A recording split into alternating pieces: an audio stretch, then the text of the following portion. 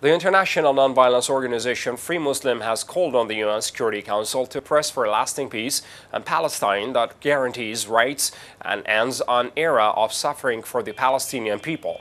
The organization stated in a statement at a time when the international community marks the International Day of Living Together in Peace on May 16th as an expression of the need to establish peace and human norms, calling for security and stability among peoples. The Palestinian issue appears to us as an urgent tragedy that calls for intensifying efforts to provide a just solution that guarantees peace in accordance with the provisions of international legitimacy. It added, as the military fronts flare up between the two sides of the Palestinian and Israeli conflict at these moments, and coinciding with the advent of this occasion, peoples and societies in various parts of the world are looking to reduce the ongoing disasters that will devastate hundreds of civilians on both sides of the conflict.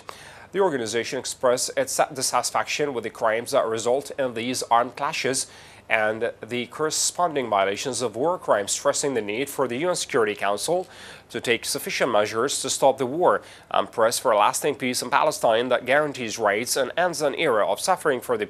Palestinian people. The statement concluded by referring to the tragic situation in Yemen, Syria, and Lebanon in terms of security and economy.